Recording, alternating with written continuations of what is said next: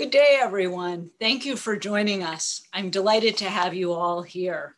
I'm Stacy Palmer. I'm editor of the Chronicle of Philanthropy, a news organization that covers the nonprofit world and all of the efforts to advance the common good. I'm excited to kick off the first in a series of discussions about philanthropy that is part of a partnership we have with the Associated Press and The Conversation to help the public better understand how philanthropy works and what it achieves. Thanks to the Lilly Endowment for providing significant support for this effort and for enabling us to do more discussions like this. We'd love to hear from you about what other conversations we should hold. So please feel free to let us know in the question and answer box what kinds of topics you'd like us to pursue. We're also going to take lots of your questions and answers. So throughout this discussion, please feel free to let us know what's on your mind, and we'll try to get to as many of the questions as we can. This session is being recorded, so you'll have a chance to listen to it all again, and we'll be sending that out as soon as we can. Today, we're assessing how philanthropy responded as the nation faced multiple crises: the death of George Floyd, the pandemic, threats to democracy, so many things that triggered a flood of charitable donations and a wave of activism to groups focused on promoting racial equity. That area covers a wide range of giving. Donors sent money to groups like Black Lives Matter, the NAACP, Color of Change, and many other racial equity groups, but also to many other efforts. Historically Black colleges received many donations. Art museums received money to be able to help ensure that their narratives were more expansive and inclusive. Efforts like housing received a boost. So we've seen a wide range of donations, and we've seen many other things take off. Just in the past few weeks, the Asian American Foundation announced that it had raised $1 billion to be able to work on efforts that focus on Asian Americans. So really a wave of activity. Just to give you a sense of the numbers and how amazing they are, the early estimates are that at least $11 billion flowed in over the past year. In the past 10 years, we've only seen $9 billion come in. So an outrageous amount of giving, but now the question is, what is it doing? How does it make a difference? And what do we need to do next? And so that's what we're going to talk about today with our panelists. I'm going to let them introduce themselves so they can tell you a little bit about who they are. And Anna, I'm going to start with you.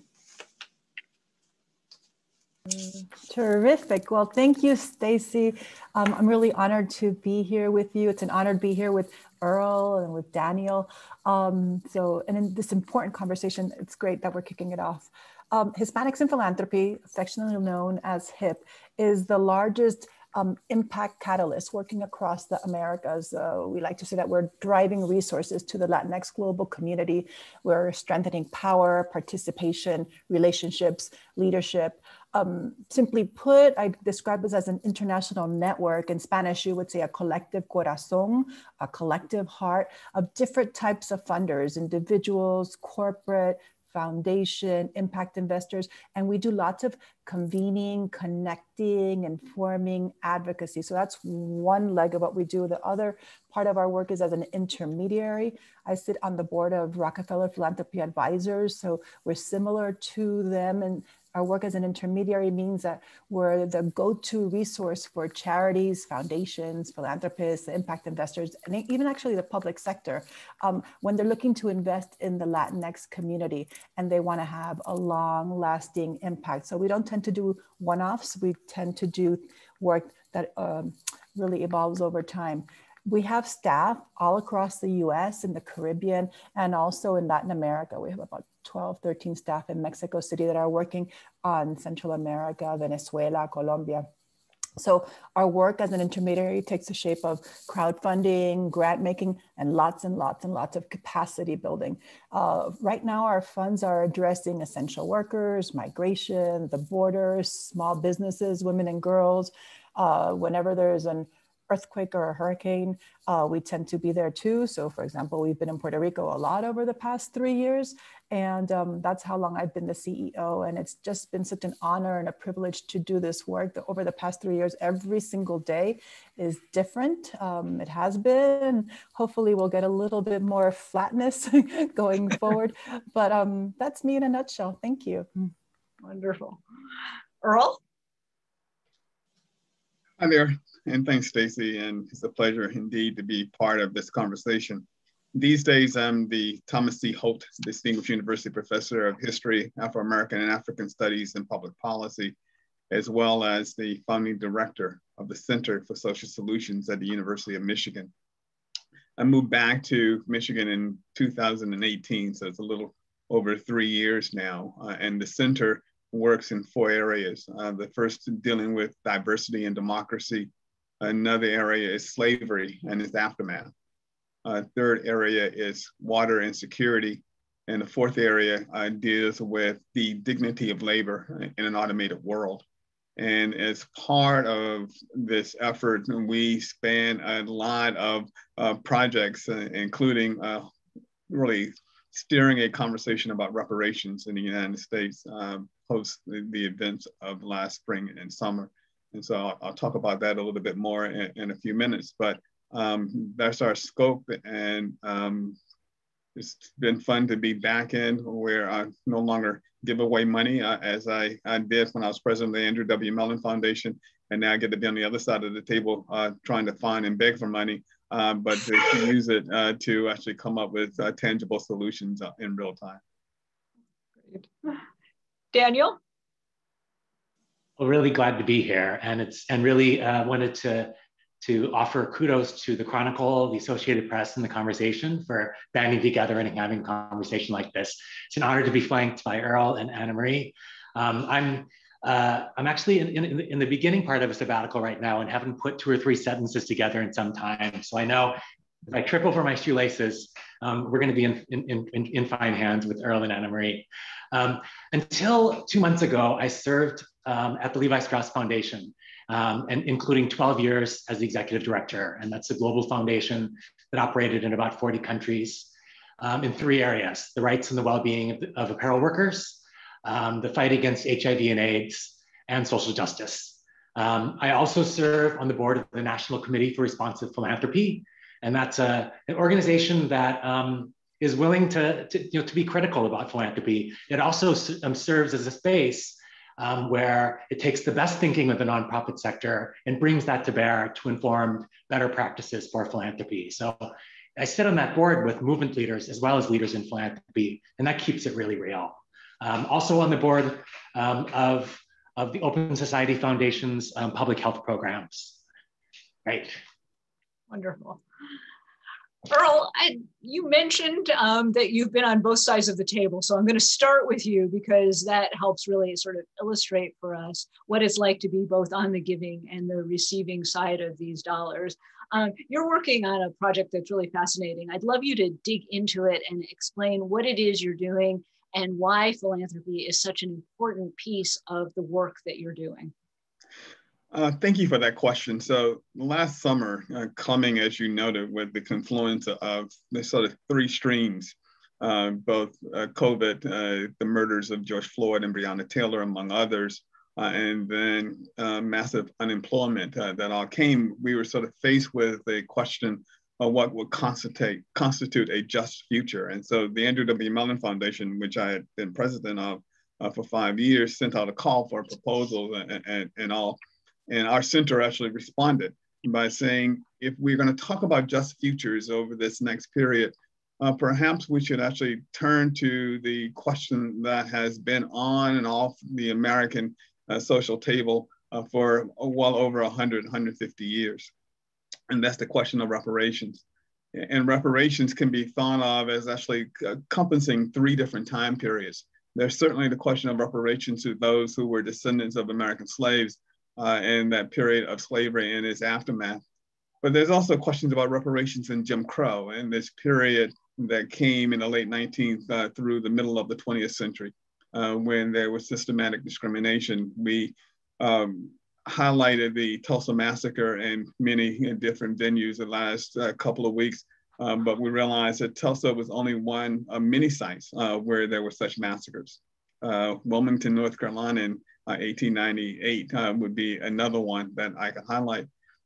But third, we realized that the timeline actually didn't stop in the 1950s and 1960s, that indeed the period of mass incarceration and its really deleterious effects on Black and Brown communities in the United States needs to be thought of as a period that also should focus on repair. So we ended up writing this grant and receiving it. And so we're using colleges and universities as anchors, institutions and communities from Minnesota on the western northern edge and Minnesota, North Dakota. So Moorhead, Minnesota and Fargo, North Dakota, with Concordia College being the institution there in dealing with the Ojibwe people coming up and down the Red River Valley and what that sort of constitutes therefore a story about reparations. Michigan, where the University of Michigan is the institution, and where we have three nodes, Flint, Ann Arbor, and Ypsilanti, and Detroit and Dearborn, the three nodes there. Then we move east to Pittsburgh and Carnegie Mellon University as the anchor institution. And Pittsburgh is Greater Pittsburgh and that part of Western Pennsylvania. And then we go to Connecticut College in New London, Connecticut as the next in this sort of lineup. And then as we go down the Eastern Seaboard, we find our way to Newark and Rutgers, Newark. And then we jump a good part of the Mid-Atlantic until we get to South Carolina and Wofford College in Spartanburg, South Carolina, then joins this lineup. Aided by Wesleyan College, the first all-women's college in the United States in Macon, Georgia. And then we settled in Atlanta and two versions of Atlanta. And there's Emory University, and that used to be one of my employers. And then there's Spelman College, historically Black college and university for women.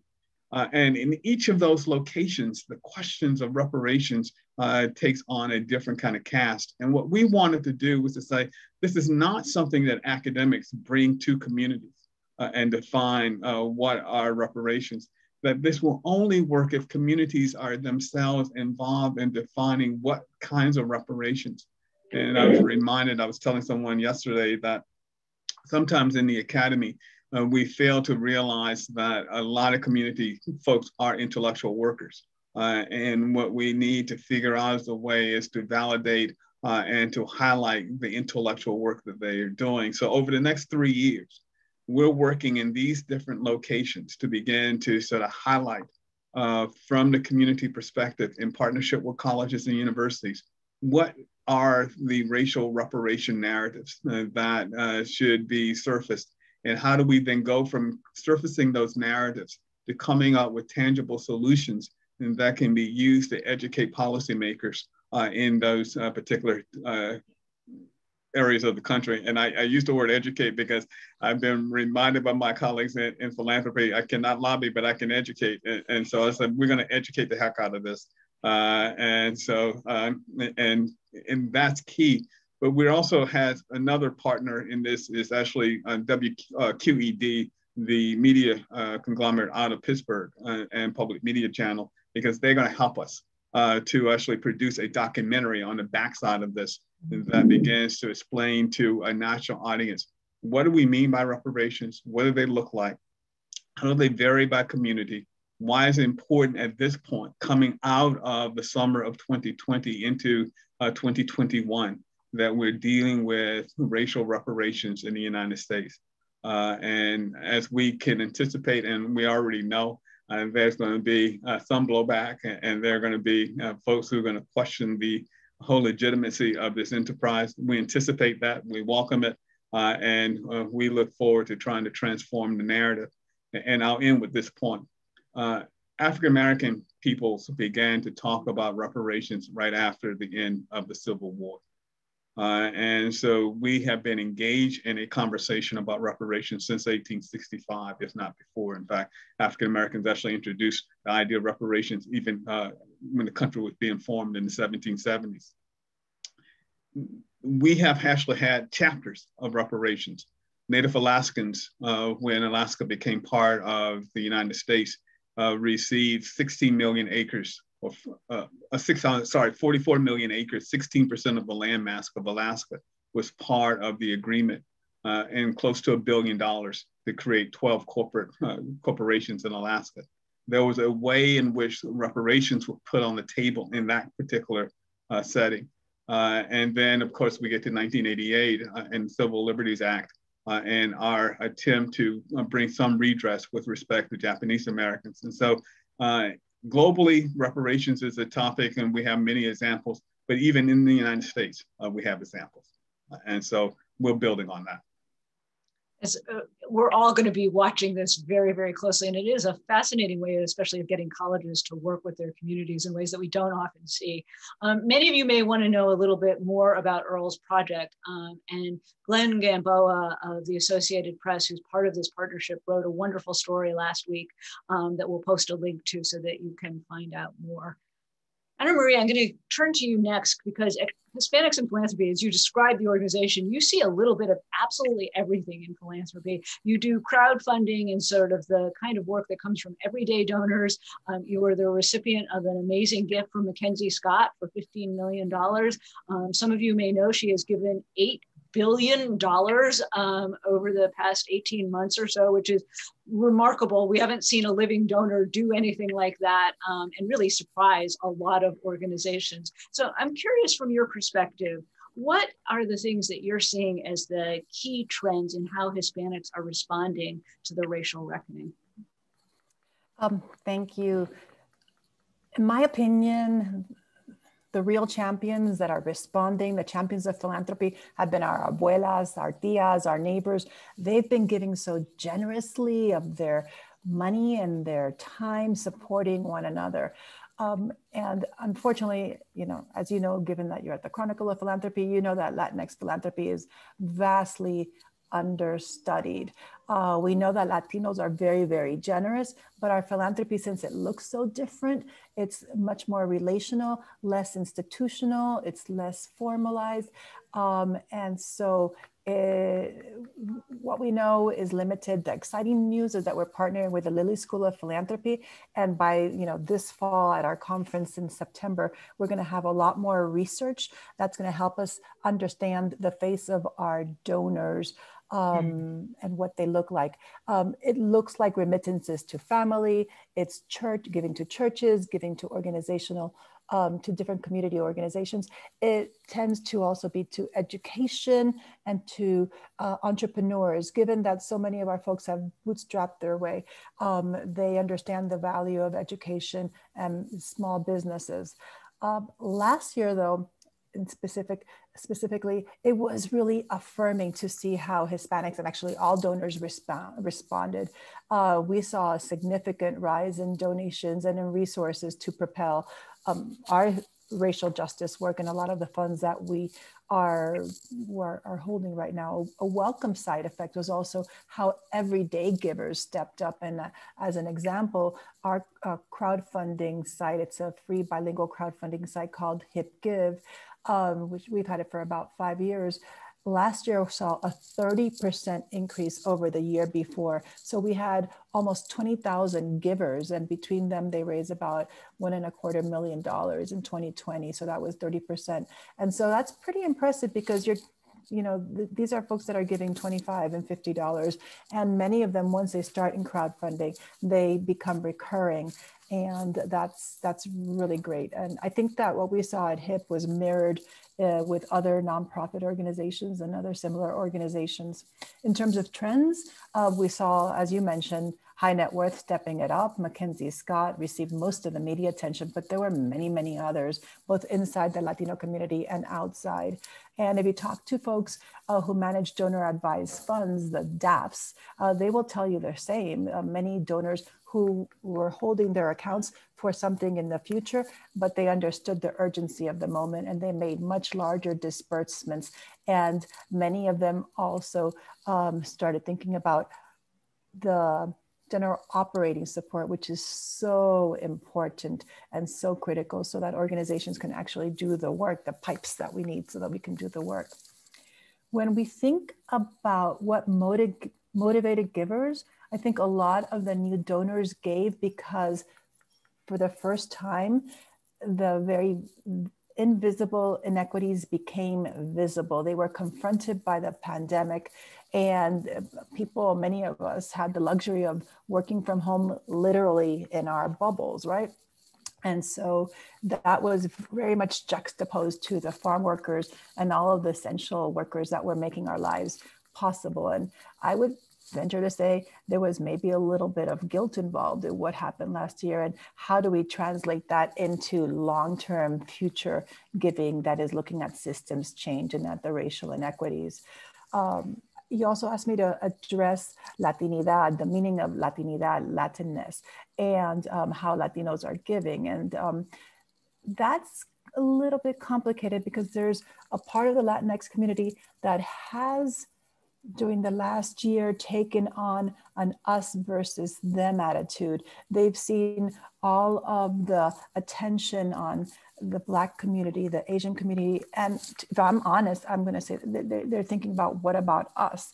And they're feeling like Latinos maybe are overlooked, but that's not accurate. And at HIP, we're doing a lot of work around colorism and really lifting up how, even though we have different origin stories, we speak different versions of Spanish, we look very different, understanding that we are all in this work together, and understanding the legacy of colonialism and the legacy of colorism, and recognizing how it had influenced who gets a seat at the table. I mean, those of you that have seen In the Heights, who gets to be portrayed in movies, and that really trickles down to who gets funding and who we consider as really the rightful leaders of the community.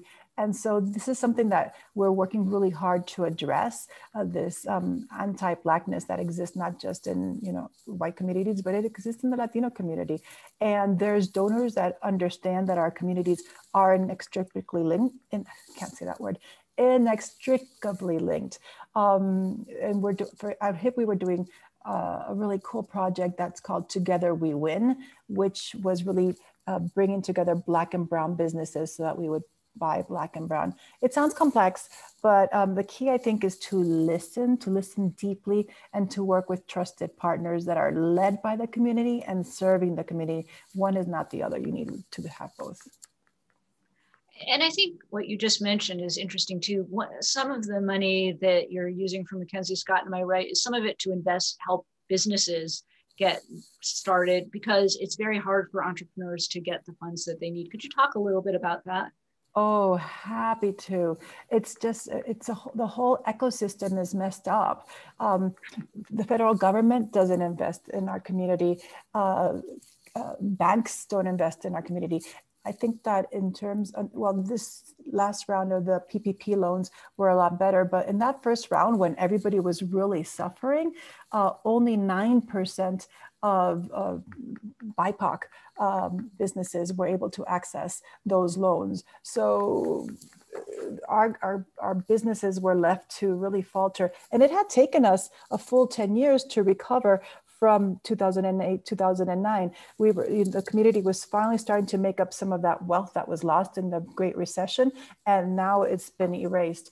It's going to take, some are saying, estimating 2050 is when we're going to recover what was just lost. And so yes, at HIP, even though we've always been doing, well, for the past 20 years, we've been doing grant making, nonprofits. When COVID started, we realized that we needed to start making cash assistance to businesses as well, because how are we going to have donors if all of our wealth has been stripped? So we wanted to keep as many businesses as possible up and alive. So that was our Power Up Fund. And we did about $3 million in cash assistance to small businesses. And now we're pivoting, and we're now doing impact investing. We're doing equity investments and Latino entrepreneurs, because there's also very few fund managers are people of color. And so if you don't have fund managers that are people of color, that trickles down. We don't have investments that are going into entrepreneurs. So it's the whole ecosystem has to be looked at, is what we have realized. That's really important. Thank you for all that. Before I turn to Daniel, let me just remind you all that we'd be happy to take your questions. So please go ahead and put them in the box and we'll answer them.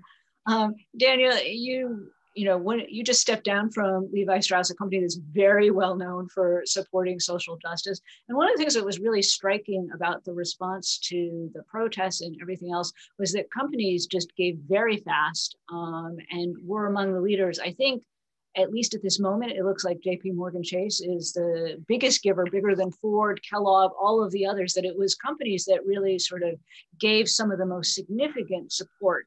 I was wondering if you could put that into context for us. What are some of the kinds of organizations that companies are supporting, and how are they thinking about changing the way that they respond to social justice issues?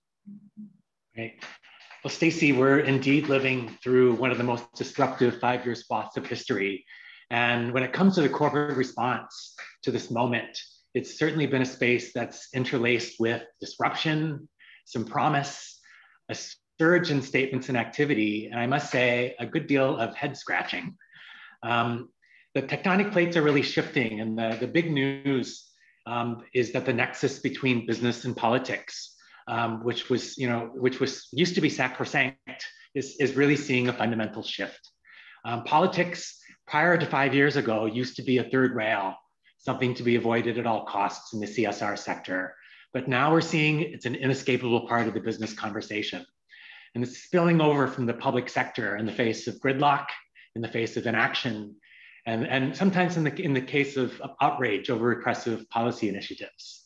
4 years ago, if you recall, we witnessed the dominoes falling in the face of the response to the Muslim and Africa travel ban, in the rescinding of DACA, the prior administration's handling and creation, if you will, of the southern border crisis, and the efforts by the prior administration to define transgender people out of existence.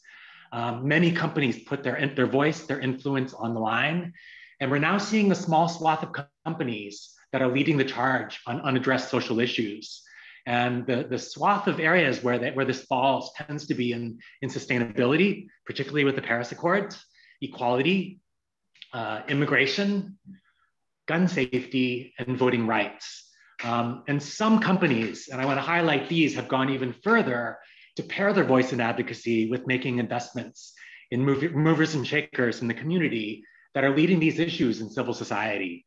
These include Ben & Jerry's and Lush. And those two companies have amazing websites where they've created a conversation with their consumers in a very courageous way.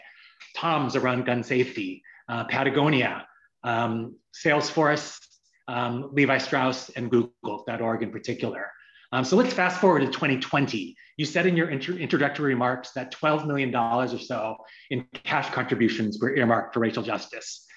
The staggering news from candid data is that 8.2 billion of this total, and that's 68%, hails from the corporate sector.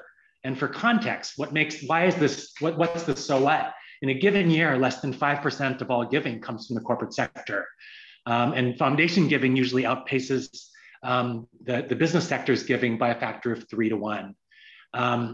It's also fascinating to see that in a given year, NCRP has done a study of what percentage of the corporate sector's giving has gone to social justice causes. And in a 15-year sample, the average is around 3.2%, and that includes racial justice.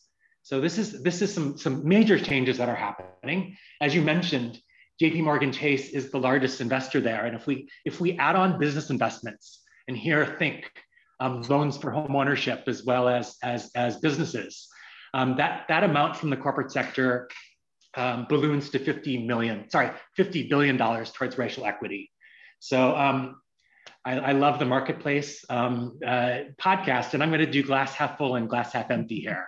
The glass half full is that, from this space of insulation where politics wasn't touched, 2/3 of all S&P 500 companies have made public statements about Black Lives Matter. We can evaluate those in a number of ways.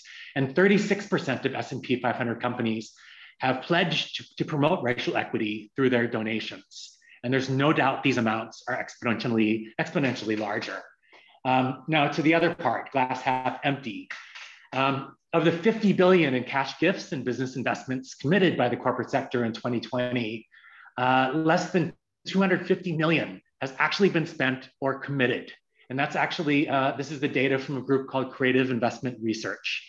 And the bad rap that corporate philanthropy has is that it's a lot of talk and not a lot of actions. And for a sector that prides itself on a bias towards action and swift execution, the allocation of what, 0.5% is a real head scratcher, to be kind.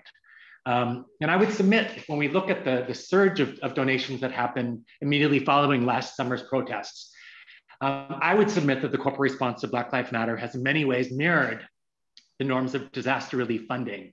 And here, I mean, one and done grants that are generally given 2 or 3 days, plastered on the websites of grants, and there was radio silence after that for the most part.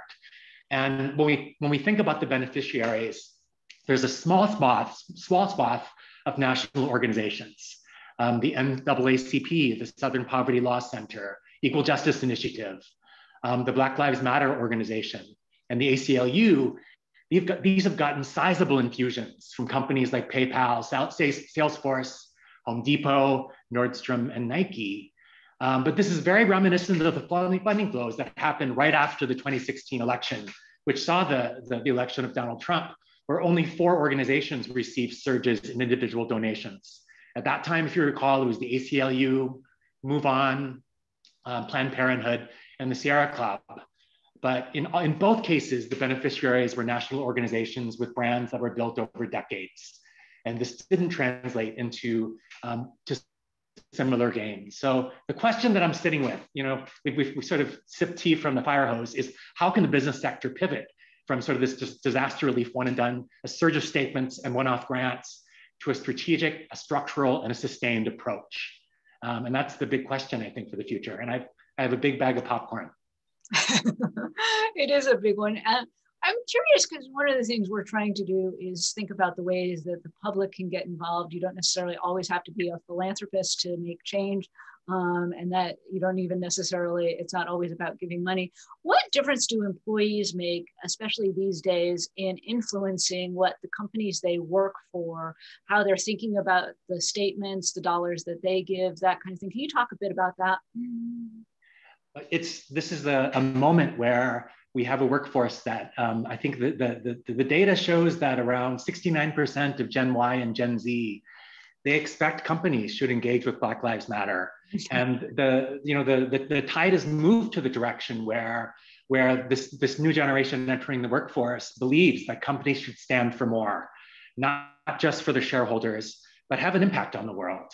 At Levi Strauss and Company, it was certainly the case that we saw a surge in concern about the communities that we care about, and a lot of awareness, since we've been living the world through our screens here and seeing the world.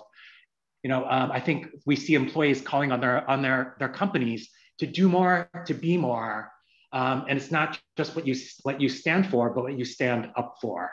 And it's been a really dynamic time the last 4 years, in particular, in the face of disruption. We've seated over 30 sessions between our grantees and our employees.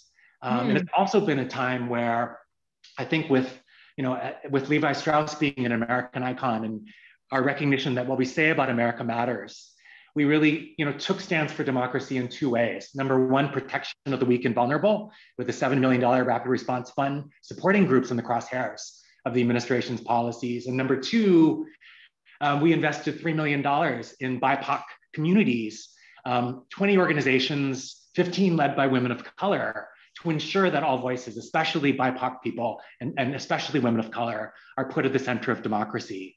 I think it's also a moment that brands with access to not just capital, but also the influential platforms and vast brand audiences leverage these. And Levi's had a series on its Instagram Live account called Use Your Voice Live.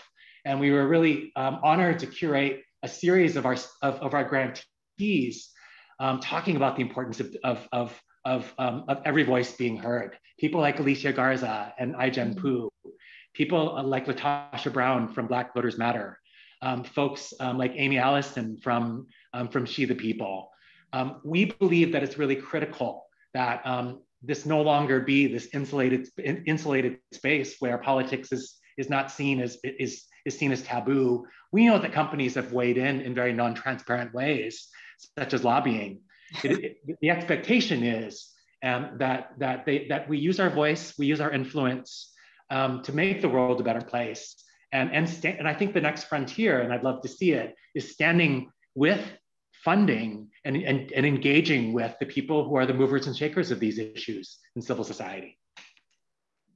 And I'm glad you mentioned Black Voters Matter. One of the stories in the series that we've published together with Associated Press featured that organization. And Hallelujah Hadero did an excellent look at all of the money that's flowing in, and talking about the way that I think they had 90,000 contributions or something like that.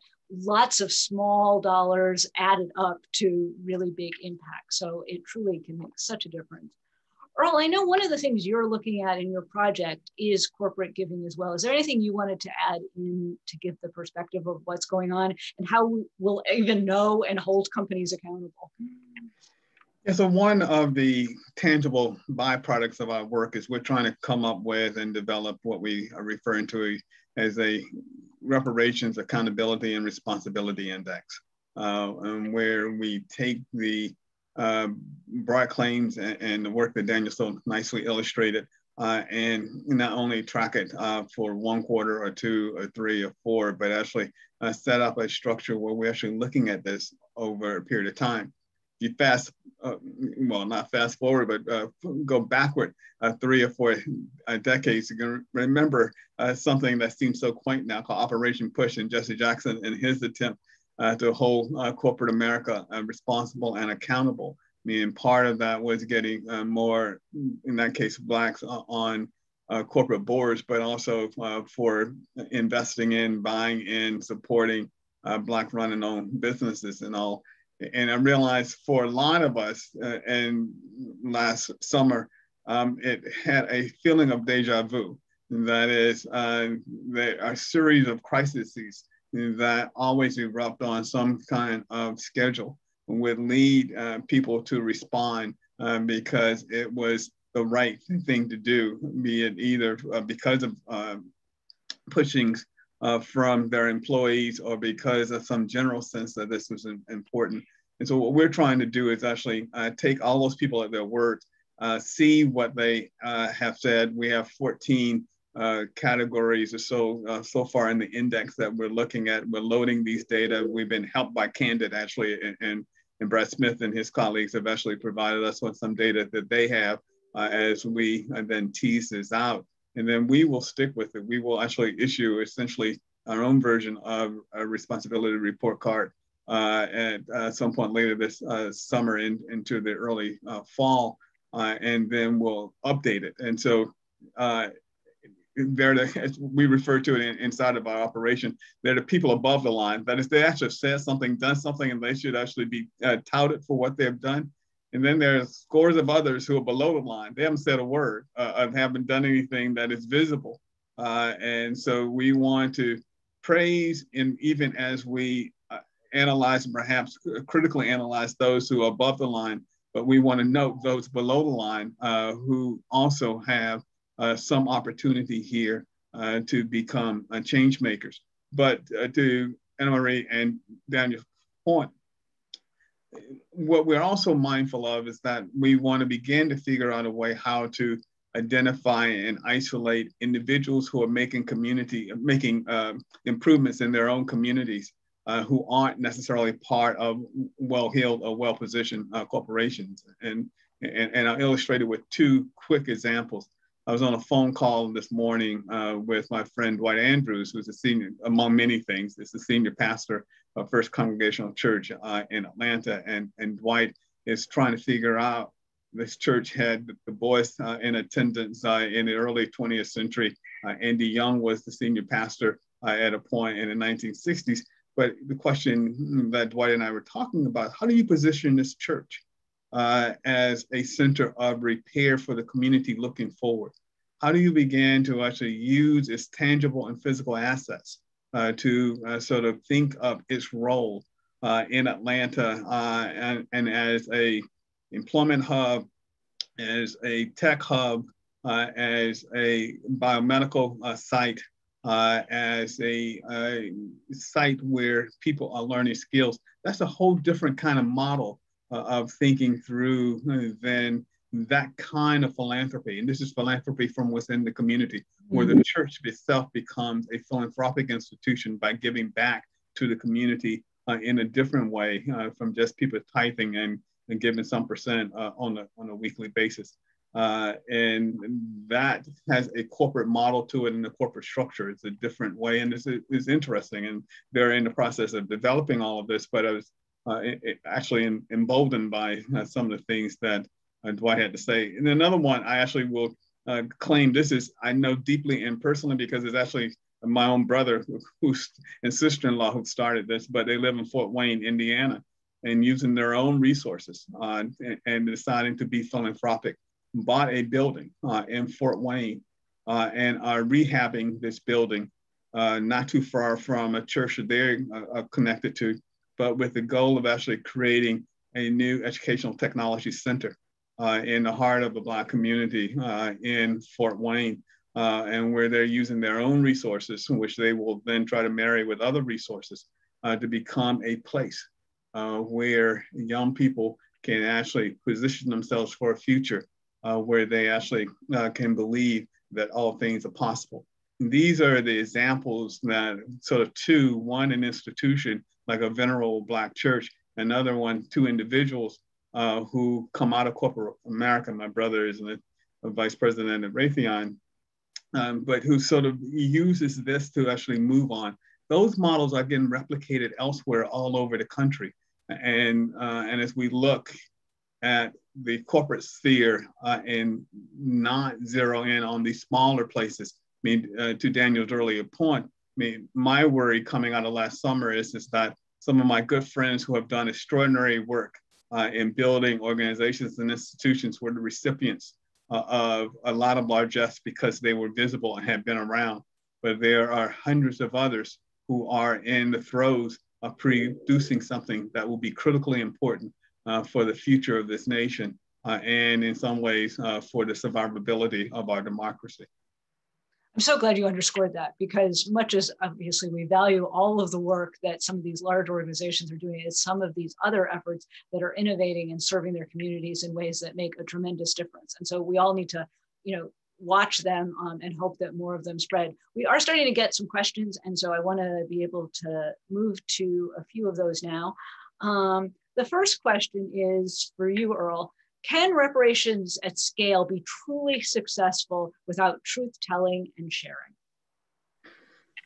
The short answer is no. And so, I mean, and we have to find a way to actually not run away from our history. I mean, so I'm a historian by training, and I find this last few months one of the most damning moments in American life, where we have, 23 states right now who are claiming they're going to run away from something called critical race theory, although at least by the things that I've heard, they don't really understand what that is. It came out of the legal community, and Kim Crenshaw and others sort of extended it. It's been around for 30 years.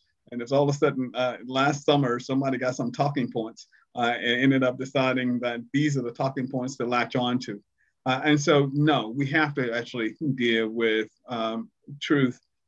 And there are several different models that are being approached. So Sandy Darity and Kirsten Mellon, who in their new book on reparations, have what they refer to as the ARC model, where there is acknowledgement and then some attempt at restitution and recovery followed by closure.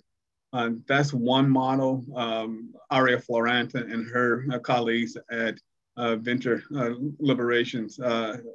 Ventures rather, have a different sort of model of sort of racial reckoning as a model. I think and totally believe that if our project is all successful, we may not have a TRC equivalent to South Africa, or even the one that we found among First Nation peoples and dealing with the boarding schools and other situations in Canada. But we will find ourselves having to come up with and come to some reconciliation over what we know and how we know it and why we know it. And that in and of itself will be all together important. And it may be, just maybe. Yeah, I taught, I jokingly said, I taught undergraduates this past fall, more than two, for the first time in 25 years. The last time I had that many undergraduates in the class, I taught these kids' parents, and that's literally true. But I was sitting there, and the first day of class, I said, so why are you taking this class, and what do you want to learn? And they said, I'm taking this class because I know there were things I was not taught in high school. And there are things that I want to make sure when I leave college that I can say to myself and to my friends and to my family and my children that I learned things that I was not taught in high school. So there is an earnestness on the part of many who want to know more. And I think part of dealing with some version of truth and reconciliation will get us closer to filling in those big gaps that exist across the nation about what has happened, how it happened, why it happened, and to whom it happened. Thank you. The next question is one we discussed quite a bit when we were preparing for this panel, so I'm very glad to see it. Many grant makers have funding reporting criteria that makes it nearly impossible for smaller, often minority or woman-run nonprofits to meet. What are your thoughts on the ways to make the grant process less stringent or cumbersome to under-resourced or less savvy nonprofits? Do you think we can move from grants to gifts with fewer strings attached? And I know all of you have thoughts on that topic. Anna, can I start with you? Me? Yeah, I mean, we saw it done this year. So many of the grants that we had that were project support, very specific, were then turned into general operating. So if we could do it last year, why don't we just keep that trend going forward? There's plenty of research that shows that a healthy organization actually needs 20% of each grant to go into that dirty word indirect. But that dirty word is what allowed us last year to take all of our plans for like 2020, throw them away and start. It allows us to be nimble and to be flexible. And that general operating support then puts the people affected and in the driver's seat. They know best. And so let them decide how the monies can be used, and it allows them to respond. So it's just continuing to do that. I know that a lot of folks feel like they want to see the results of a project, but think instead about investing in great ideas, great institution, great individuals instead of project. If you think bigger, they will get to their results. Some of you may know the Dan Pallotta, who's an activist on the subject, often wears a t-shirt that says, I am overhead, to remind people that it's the people who carry out the work, and that's a very important thing to fund. I had some people last year that wanted to invest, like, I want to give you $100,000, but every single penny needs to go to the essential workers or to the people that are affected. My staff are affected too. We're essential workers. Well, we're protagonists in the same work, and so that you just need to understand that we need the pipes and the infrastructure to do the work. Indeed.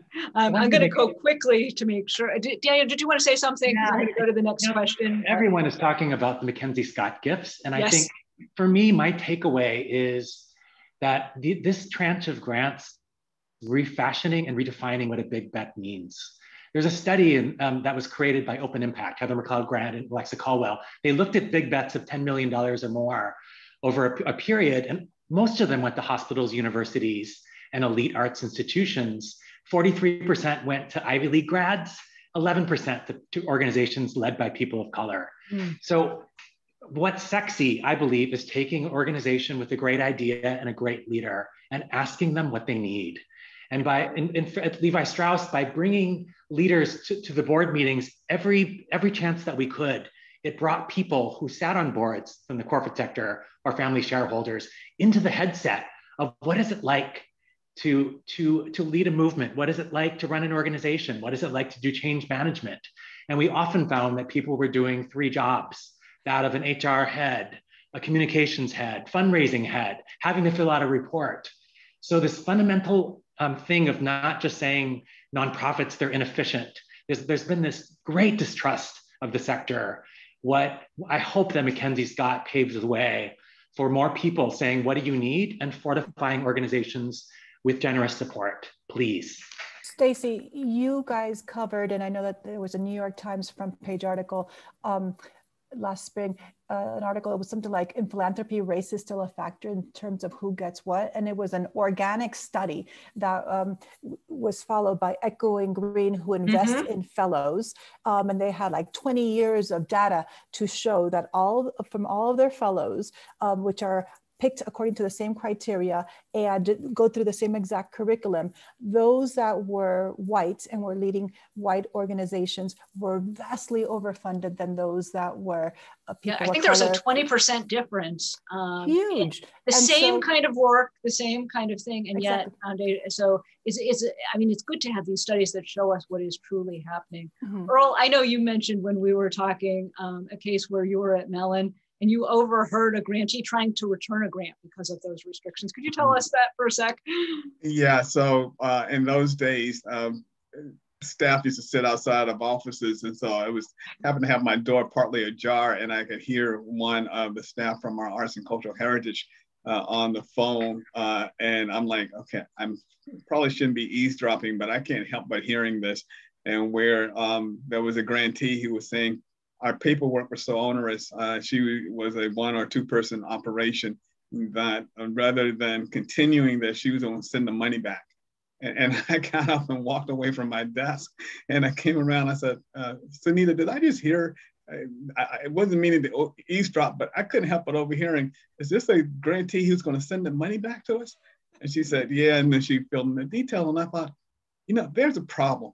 If this is an organization that, given how stringent our examinations were for even getting to that point of being offered a grant, but then the backside of it is, there's, to Anne-Marie's notion about overhead, there's a second overhead. Because what she was saying is, there was the initial overhead to get the grant, then there's a second overhead to actually maintain the grant and report on it and all that. This, at least potential one-time grantee, was saying it was too burdensome. And that caused us to figure out and have to ask questions. What are we doing? If our goal is to give money to support ideas and people, as my colleagues were suggesting, and then we make it so burdensome for them on the other side, are we actually doing our jobs? And I know that raised real hard questions for us and an internal debate. Because there, it was a debate. As I would say about Mellon in those days, it was a venerable institution. And so there were traditions that had been born and developed over a few decades. And so and quite the discussion this moment. I'm going to go fast again because we are starting to run out of time. There's a question for Daniel. What do you think the driver of the change in corporate perspectives about raising their voices for formerly third rail issues such as social justice and voting rights? Is it pressure from employees or customers or some other driver? What's behind it? I think all of the above. I think we're in a space where sitting this out, and the idea that you can sit it out, is becoming more and more untenable. I think if we look back at the recent response to the Georgia law that restricted a lot of voting rights, which clearly targets folks of color, it was fascinating that so many consumers were looking to Georgia homegrown companies like Delta Airlines, like Home Depot, to take a stand. And many of them just said, we're not going to take a stand here. And that silence is glaring. It was great to see groups like Major League Baseball put their business presence on the line and move the All-Star game. But I think folks were realizing that those same companies were giving money through their lobbying to the very legislators who are coming up with these initiatives. So I think this idea of a moral compass and the business sector needing to be part of it is something that's really rising to the fore right now. And I think it's something that millennials in particular, Gen Z, are demanding and calling for. And we're in a place where we've been sitting and staring at our screens. So we're demanding more of the institutions that we work for and serve to make the inner like the outer. Very good. Somebody wants to know about some of the statistics we talked about at the top and who the company that gave the most was, and that was JP Morgan Chase. I'll, from my Twitter feed, send you a link to some of the statistics I cited. I'm at Stacy Palmer, and I'm happy to help you. And I think we're going to try to squeeze in one more question in the time that we have. Folks want to know whether crowdfunding precipitated a reduction in what donors are giving directly to nonprofits. Anna Marie, you probably are closest to crowdfunding. Do you think that crowdfunding adds to what's being given or takes away from traditional nonprofits? I don't see a relevance. I think that the crowdfunding is individuals, and I'm not sure that foundations and boards are looking at what's happening in crowdfunding. I do think that it's critical, the crowdfunding, because, for example, to take the Latino community, we're 20% of the population. You would think that the dollars that are going out are proportional, but it's not. We receive only 1% of philanthropic dollars, and that number has changed, stayed the same for 40 years, that 1%. So if it wasn't for individuals and crowdfunding, you know, we wouldn't be doing the things that we're doing. So crowdfunding, I think, is key. And I wanted to add, I work with Candid as well. I'm on their board, and there's a really great website called latinxfunders.org. So it's www.latinxfunders.org, and they are tracking the dollars that are going to the community. And right now they have 5 years, or about to add 2 more years. I'm hoping that once we start getting data for 2020 and 2021, that will be different. And I know they're doing this for the Native American community, for the Black community, for racial equity work. So that's important to take a look at. Oh, I'm really glad you mentioned that. We could go on all day. Thank you, panelists, for you have all been so wonderful in terms of giving us your time. Daniel, Earl, Anna Marie, thank you for the wealth of insights that you had. We appreciate it. And we'll try to answer as many questions as we can on social media or other ways for some of you in the audience. And I'm sorry that we didn't get to them all. And we will send a recording out to all of you, and we'd love your feedback about what we can do on other things. So please feel free to be in touch. And let me thank my partners at The Conversation, which really made this event happen. So thank you to them, and the Associated Press, which has been doing tremendous reporting. This is an exciting partnership that allows us to educate the public about the world of philanthropy, which is often very mysterious. And we really hope to give you all more insights about how it works. So thank you for joining us today. We appreciate it. Have a great rest of your day.